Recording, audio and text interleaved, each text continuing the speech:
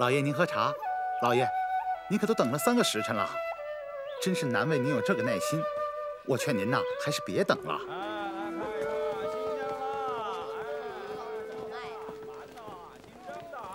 我们老爷他交友广，说不定在哪儿就被朋友绊住了脚，什么时候回来，这可说不准呢。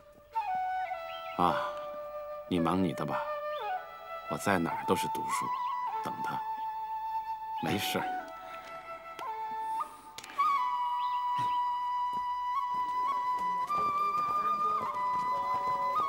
诺驾！老爷，真被您等着了，我们老爷他回来了，回来了。压轿，压轿！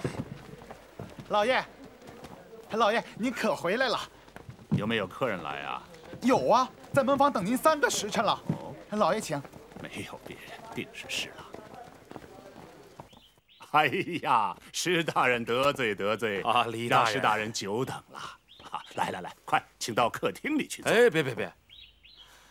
为什么不请我进你的书房啊？怕我掠美吗，李大人？好，就书房，请。哎呀，施大人啊，等了3个时辰了啊，等了3个时辰，得罪，快，来，施大人，请。施大人，请。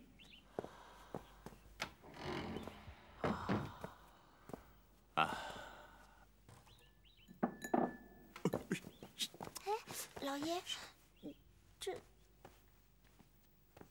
老爷，不是每次都搀的吗？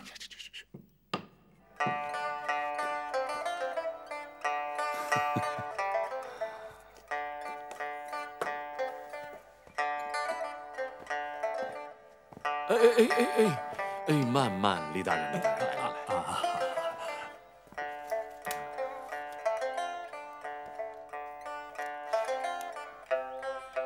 李大人，您每次沏茶都要掺这些喝过的茶叶吗？哎呀，这确实是泡过的茶根儿。哦，我是晾在这儿，准备装枕头用的。装枕头。装女不知，她以为是新茶。施大人请坐。尊侯大人到敝宅，有何赐教吗？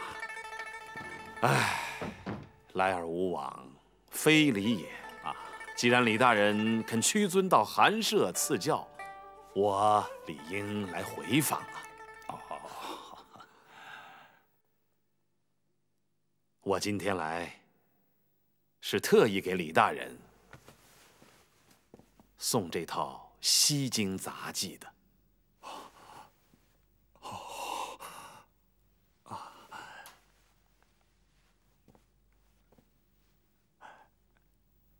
哎，施大人，我不是跟你说过吗？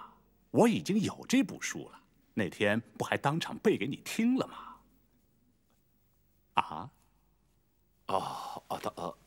他是这样的，你看，我是一介武夫，这书留在我的身边确实没用。您才是真正的藏书家呀，李大人，请。你我是君子之交啊，你为何出手这么大方啊？说实话，你这部书花了多少银子啊？我不是说过了吗？这部书是一个朋友不经意间送给我的。李大人，在你们读书人的眼里，它是宝，可在我的眼里，就跟擤鼻涕纸没什么两样。我知道李大人酷爱藏书，所以我今天特意来奉送。官不打送礼的。你刚才的口气实在是令我施琅伤心呐！是吗？好像我施琅有意要巴结你李光地似的。论官节，我比你高。我要巴结可以巴结那些王公贝勒，我用不着巴结你李光地。对，此话有理。按理说你确实没有巴结我的必要，但是你没有说实话。不说实话便可疑。这部西京杂技在2年前的价格就抬到了2000两银子，如今它会变成一堆废纸。好，上赶不是买卖，不给面子，不给。我今天一把火把它烧了，我告辞。施大人，施大人，哎呀，来，施大人，稍安勿躁啊。你看，施大人承蒙雅爱，我若再是推三阻四的，就是我不识抬举了。好，书我收下了。 收下了，收下了。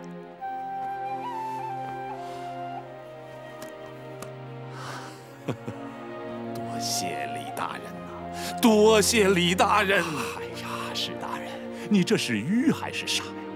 几千两的银子白白送人，你怎么还谢我呢？啊！来，施大人，请。一般人嘛，很难进到我的书房来，倒不是我自命清高啊，我是和那些借书不还的人。仁兄来了，今天可以随便的挑几部回去看看，看完了还可以来换。我是一个舞枪弄棒之人。哦，既然李大人这么高看，我就盛情难却了，挑上几本。 回去装门面，哦，你可不是装潢门面。我听傅洪基大人说，在京10几年，你一头扎进了21史，闭门苦读啊。装潢门面用得着下苦功吗？哦，来，请。好。那我今天我就挑几本啊。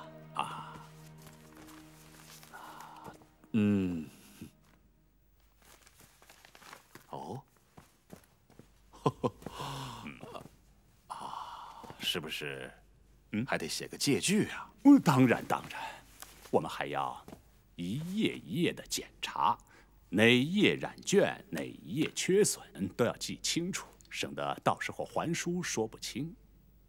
哦，你好，来，这个请。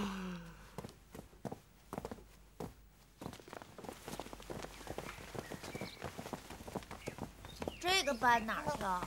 这，你拿这儿来给我吗？夫人，房子总算是找着了一处，在国子监后面，院子挺大的，是被查抄的李翰林的宅子。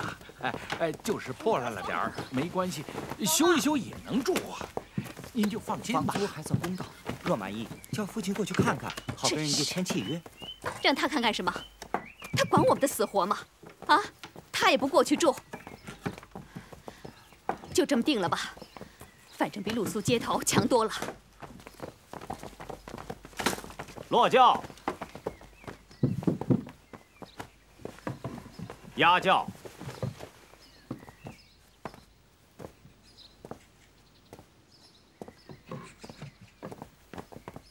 你不用替他说话，好不好？把包裹拿来，搬走。好了，来啊，放这儿。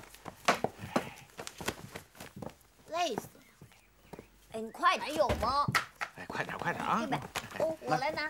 那本书哪儿去了？放这儿行吗？这儿呢。怎么回事啊？出什么事了？老爷，您回来了。世祥啊，当铺来人了，太过分了嘛！还不到时限。这是谁过分呢？你把咱们家的房子都当出去了，现在到期了，人家撵咱们走，这是天经地义的啊！你想等人家把我们这娘几个都撵到大街上去吗？ 你到底安的什么心呢？你说呀！好了，不要女人见识。女人见识好，你把房子当出去，银子呢？啊，是不是捐了官了？是不是给了赌场了？你怎么越说越离谱？我离谱！京城这么大的一个花花世界，你给了8大窑子的窑节，那都没准呢！你给我闭嘴！越来越不像话！哎呀，老爷，你打呀！老爷放了！娘，这是怎么了？还要大打出手吗？哎呀！ 行了，没事儿，小事一桩，小事一桩。小事还打成这样，要是大事还不打翻了天呀？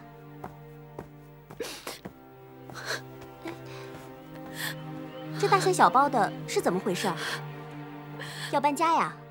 是不是买新宅子了？房子让爹给当了，我们晚上没地儿住了。多嘴！本来就是嘛。行了行了，把东西都搬回去吧，咱们不用搬家了。别瞒了，迟早会有这么一天的。大兴当铺的人已经来过了，催我们到房子搬家呢。不会吧？人家拿着房契来的，我亲眼看见的。一定是搞错了。娘，您再回去看看，看看房契还在不在？是啊是啊，看看去。啊。哎，走啊，走，走，快点，放好。嘘，过来。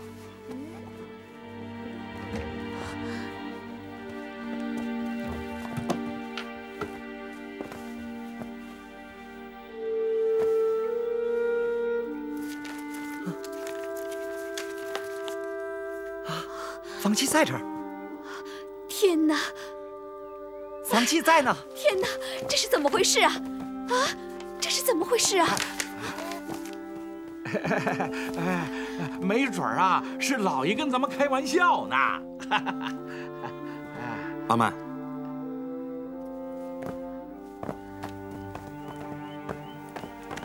是不是你捣的鬼？除了你没别人。你真有本事啊！从哪儿弄这么多银子堵上这个大窟窿的？你们也太抬举我了。爹何时给过我俸禄呀？我就是想办这么大的好事，我哪来的3000两银子呀？那会是谁替我赎回了这房子呢？那我可不知道。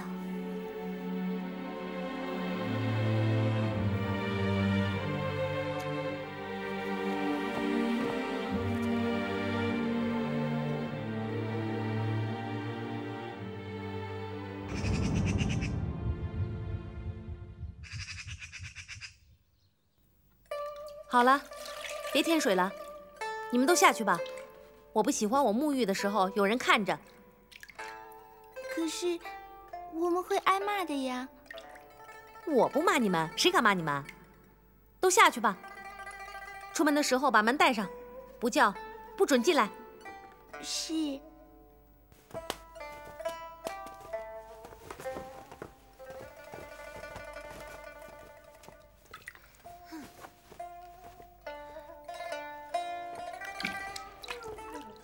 行啊，都摆出公主的派头了。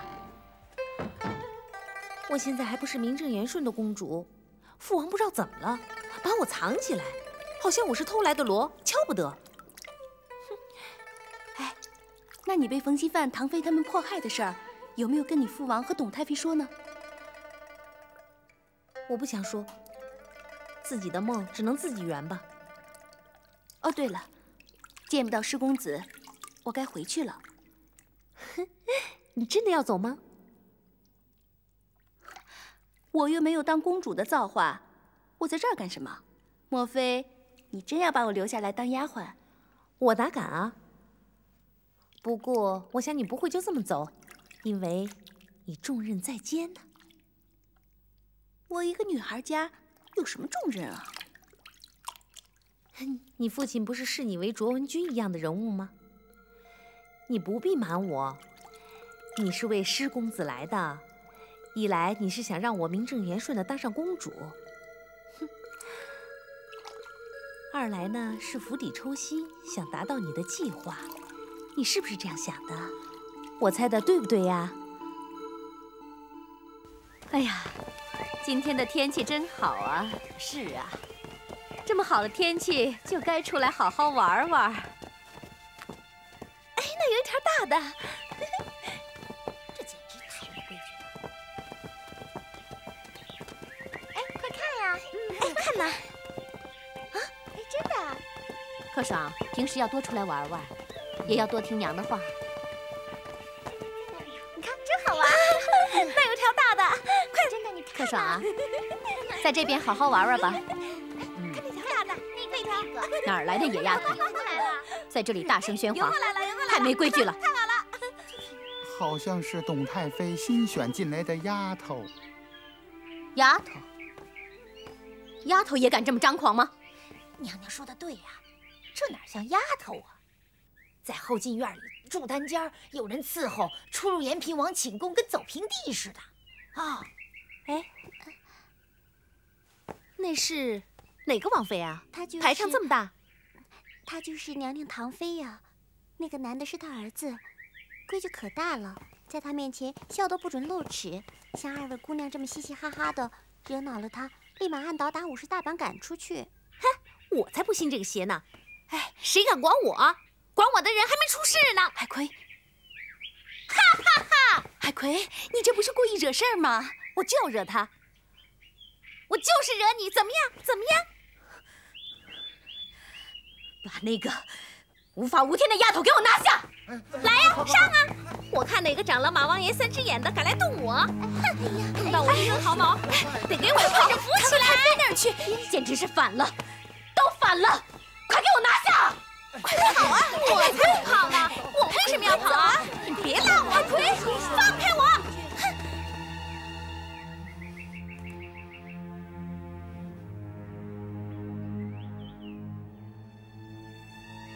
我问你，你是哪来的野丫头？你没有资格和我说话。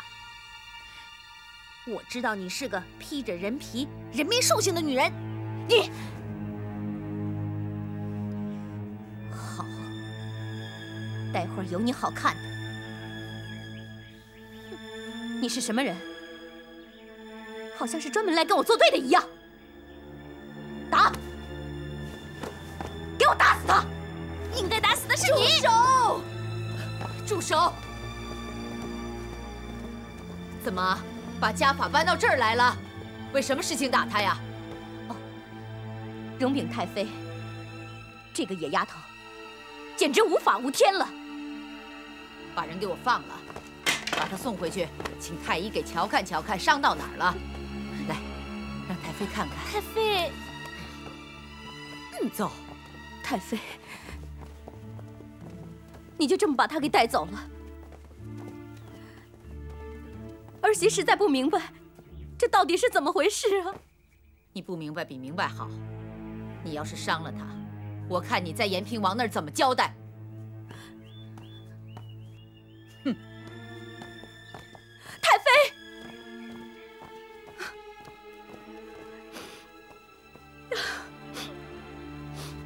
娘。你放开我！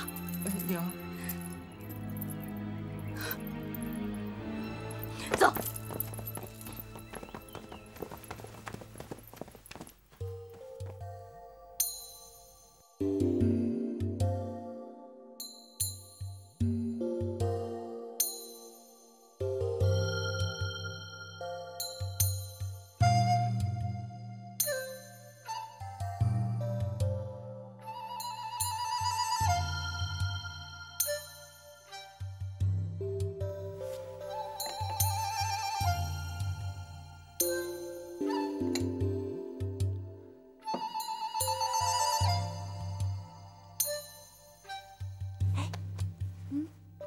这好看吗？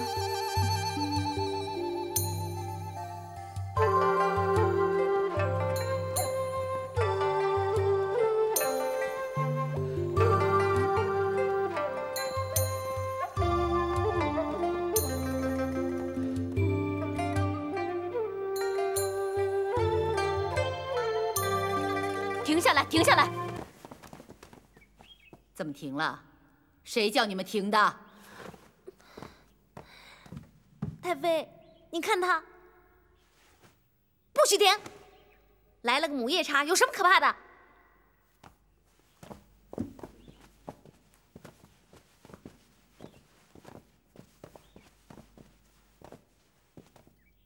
太妃在上，儿媳实在不明白，请太妃今天给我说清楚，他到底是谁？他凭什么如此霸道？延平王护着他，连您也怕他3分。王妃何必和他一般见识？他年轻不懂事，多担待他，和气为贵嘛。年轻不懂事怎么了？不懂事就可以骑到别人脖子上拉屎撒尿吗？延平王不知从哪儿捡来这么个破烂货，连太妃都护着他，让他为所欲为。想不到堂堂的王妃，原来是骂街的泼妇！你，王妃慎言，她是金枝玉叶，不是什么破烂货。你说他是金枝玉叶，我看他是风尘败柳。我今天可要把话说清楚了。在这里，有我没他，有他没我。你闹得太不像话了。您说我不像话，那就请文武百官来评评理。她一个黄毛丫头，名不正言不顺的，连个名分都没有。而我呢，是堂堂的王妃呀，她凭什么要压我一头啊？既然你说她名不正言不顺，那明天请延平王给她正正名分不就行了吗？什么？您这是要擅自费力呀，太妃，您要依照规矩办事啊！您招来文武百官评评理，他到底是哪里蹦出来的？是哪路神仙？您说立就立了。都闹到这份上了，不挑明也得挑明了。听您这话的意思，倒好像我堂妃有什么阴谋诡计似的。我看那就挑明了说吧，也免得日后这个不知从哪儿捡来的破烂货再来欺负我。住口！你怎么可以这么骂他？你会后悔的。后悔？因为她就是你的亲生女儿，海葵。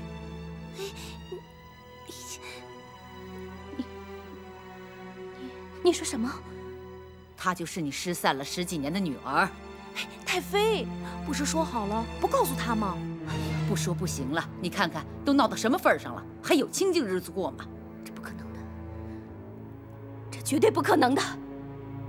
海葵，别瞒了，闹也闹够了。海葵，海葵，他已经死了，他早就死了。你是在骗我的？看看他的长命锁。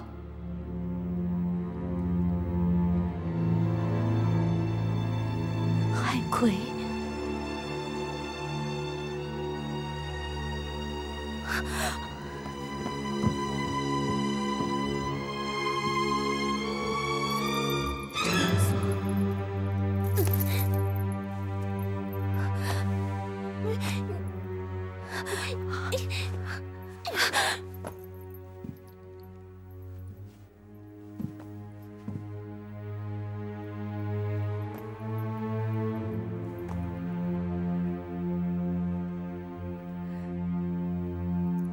海葵，你真的是我的女儿。海葵，我是你娘啊！海葵呀，还不认过你娘？老祖宗，海葵没有娘。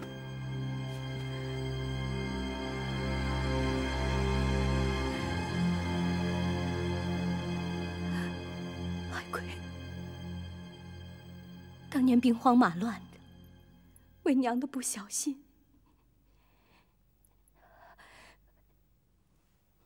你不会怨恨我吧？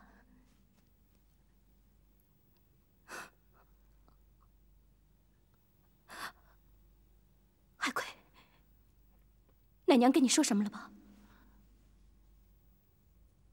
奶娘什么都没说，我只怪自己命苦，可是奶娘的命更苦。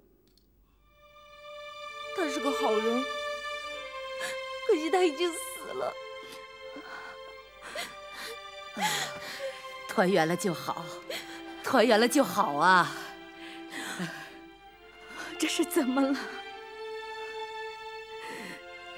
这到底是怎么了？老天爷在惩罚我，老天爷在惩罚我呀！你看你，这么多年了，提起女儿就落泪，怎么现在女儿找到了，反而说起惩罚的话来了？太妃，无论海葵对我怎么样，我都不会怪的。我只想问您，你为什么不告诉我？我刚才要不是闹这一场的话，您永远瞒下去是吗？她是我的女儿啊！你先别怪别人，是我不愿意告诉你的，我根本就不想认你。你拍拍自己的良心，你配做我的亲娘吗？海葵，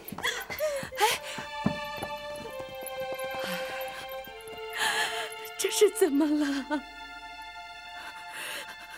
连我自己的亲生女儿都不认我，我活着还有什么意思啊？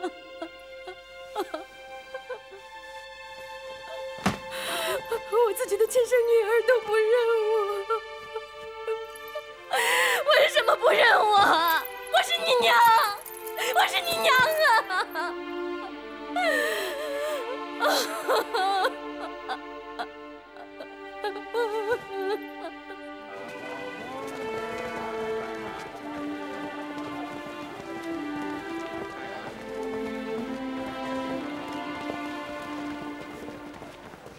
落轿，压轿。哈，施大人，您来了，里边请。哎呦，施大人您来了，里面请，里面请。啊，上茶。哎呀，实在是不好意思，实在是对不住施大人啊。小号那天到贵府，可没有要房子、赶宝卷、搬家的意思啊。房子既然已经归了你们当铺，怎么处置悉听尊便？这有什么不好意思的？当初您来当房子，小人昏了头，也忘了细问。早知是施老爷您的宅子，小人高低不敢兜揽呐。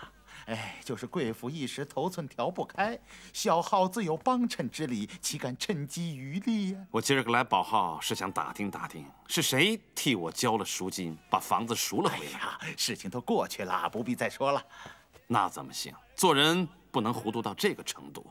哎，大人您就别问了。今天你若是不讲，我就坐在这儿等。这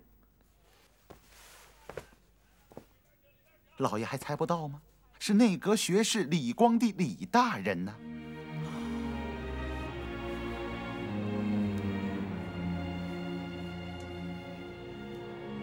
果然是他。想不到转来转去，这本《西京杂记》还是让李光地花大价钱给买去了。正好啊，他爱书又喜欢收藏孤本，这不是两全其美吗？李光地是一个擤鼻涕连草纸都舍不得扔的人。这次为了买《西京杂记》，1掷3000金，这不是割他的心头肉吗？那也不一定，也许他这个人就这种脾气呢，既小气又大方。人和人不一样，各有各的活法。阿曼，都是你嘴快，不然李光地怎么会想到用银子替我赎回房子呢？这不是最完美的结局吗？你二人都堪称当今名士，这将来要是传扬开，一定是一段佳话。他得到了一部做梦都想得到的好书，您呢，如愿以偿地交上了他这位名士朋友，为您传递自己的主张找到了通道，多好啊！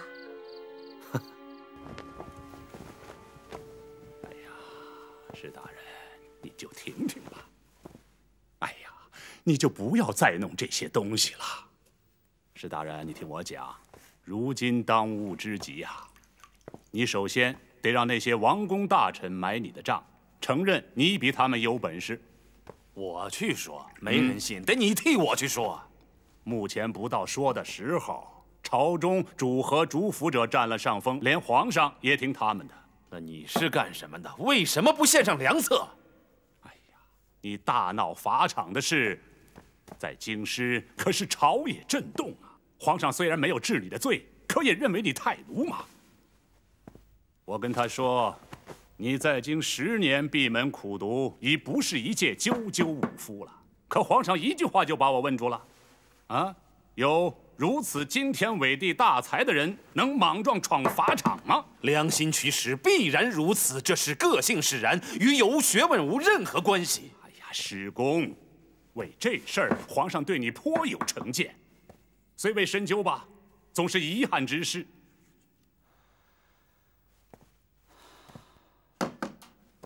这么说，阁下不想在皇上面前给我美言了？来，端起来，端起来。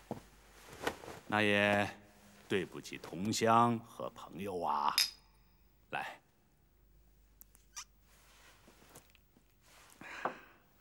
件事儿啊，不能急，欲速则不达。哎，你说我也不能没事就在皇上耳边吹风，说施琅这个人如何好。万一皇上起了疑心，一旦烦了，更适得其反。要顺其自然嘛，啊！过几天就有一个机会，我力荐老兄陪皇上出巡，朝夕伴君，这比我说一大车话都管用。我陪皇上出巡？哪儿？皇上要去看海。有谁比老兄更知海的事呢？皇上怎么忽然萌动了去看海的念头？我想与台湾有关吧。你大展身手的机会到了，切勿错过。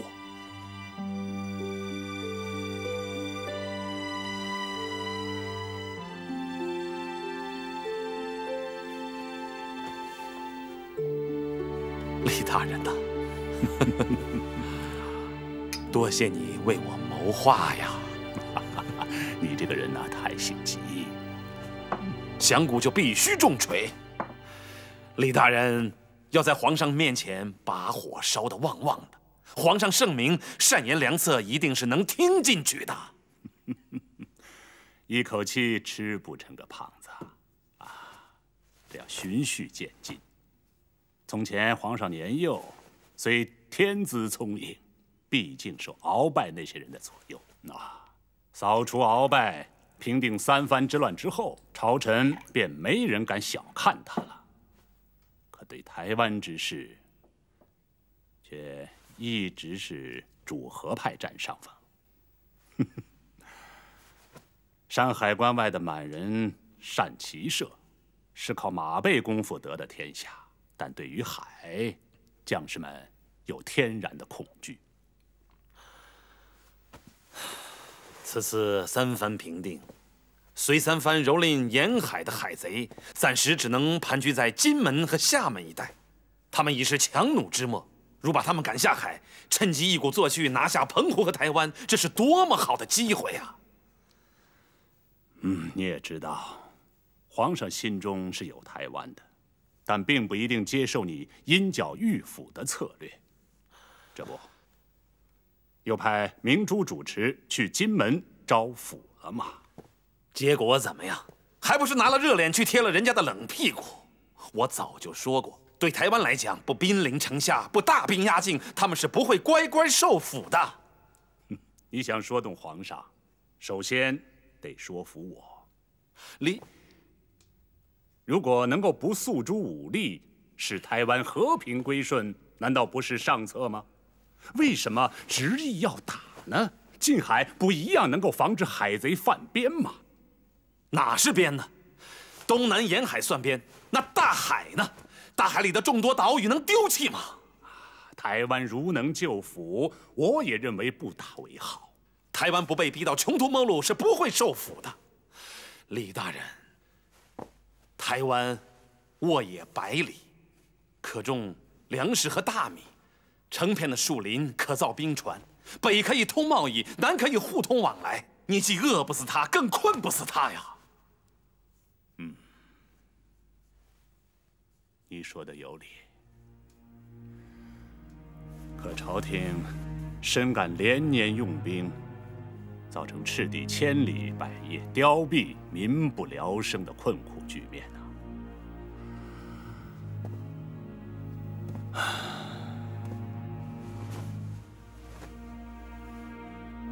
不能再雪上加霜了。为了休养生息，争取不费征战之苦，让台湾早日归顺，不是上策吗？痴人说梦呐，这是根本不可能的事。慎言啊，这可是皇上的决策。你又拿皇上来说事儿，想封我的嘴？不是封你的嘴，是还不到张嘴的时候。你知道吗？皇上在玉门听政会上已经决定派特使去金门招抚了，你必须耐心等待才是。我都等了10几年了，头发都等白了。你等白了头总比嫌白了头强吧？你。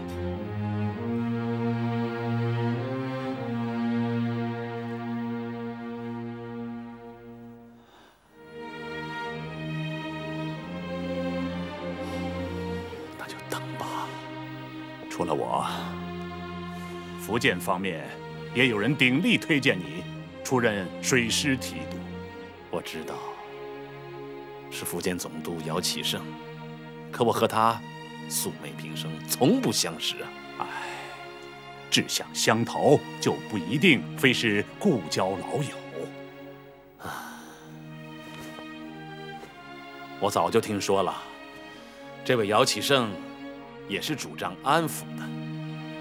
听说他还拿了自家的银两去安抚台湾的那些将领。他会主张兴师平台？也许是久抚无效，想到兴师了。啊？这么说，希望尚在？当然。所以呀。 你在这个关口让我引荐，把你的兴师平台的方略端出去，不是南辕北辙吗？好吧，好吧，那就等抚不成再说吧。我敢用我的老命来打赌，抚必然失败。你这话可有点诅咒的味道了。啊，切莫再说，切莫再说。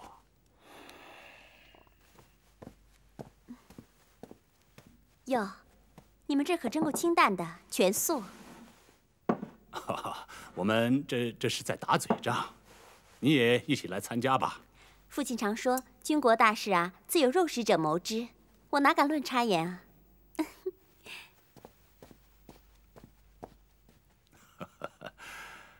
史大人啊，恕我对令爱不公啊。这是不是就叫做回头一笑？ 媚生啊！我这个女儿是很任性的，她很有心计。说真的，如果不是她从中穿针引线的话，就没有你我今天的把酒畅叙呀。喝海水长大的孩子，热情泼辣，很有一股子侠肝义胆的风格。啊！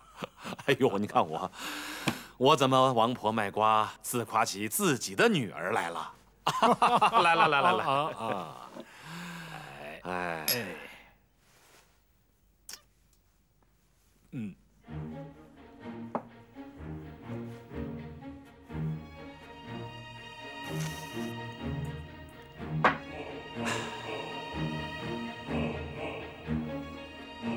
本官这一时奉上谕第2次渡海来金门。 足见皇上招抚尔等的诚意，话我已经说得再明白不过了。只要你们沿海安宁，皇上连你们提出的不上岸都恩准了不说，又格外开恩，准许你们保持现状，可世世代代居此。我想，你们该无异议了吧？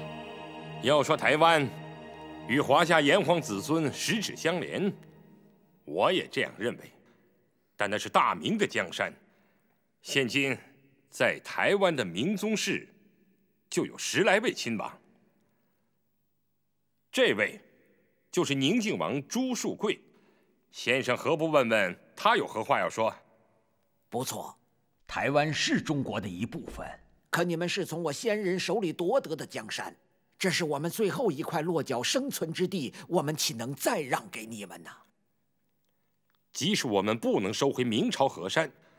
宁可抱残守缺，在台湾另立乾坤，也绝不纳土称臣。改朝易代，非人力可强求，这是天下大事。方才那位南明遗老，可知你祖上江山为何丢掉？是你们横征暴敛、民不聊生、官逼民反所致。你们没有资格智慧。我还想请冯侍卫转告延平王几句：一番遁据皇居，是被我们天朝打得落荒败走的。 我朝天子明察万里，深切体谅尔等对台湾的眷恋之情，才允许你们失守台湾，但你们要依外国例，难道你们不承认自己是炎黄子孙吗？台湾偏于远在海外，与清朝同属华夏炎黄子孙不假。如能按我们的条件则可，否则至死不从。既然如此，我也没什么好说的了。丧失了这样的好机会，我为诸公惋惜呀。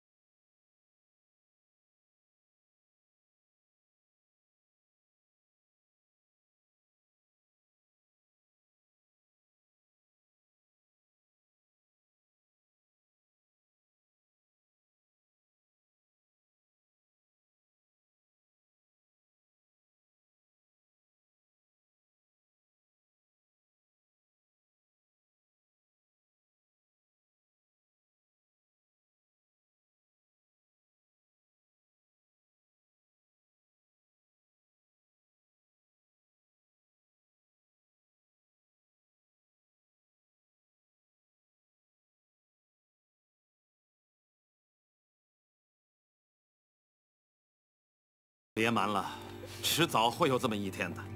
你真要把我留下来当丫鬟，把那个无法无天的丫头给我拿下！我陪皇上出巡，哪儿？皇上要去看海。对台湾来讲，不兵临城下，不大兵压境，他们是不会乖乖受俘的。宁可抱残守缺，在台湾另立乾坤，也绝不纳土称臣。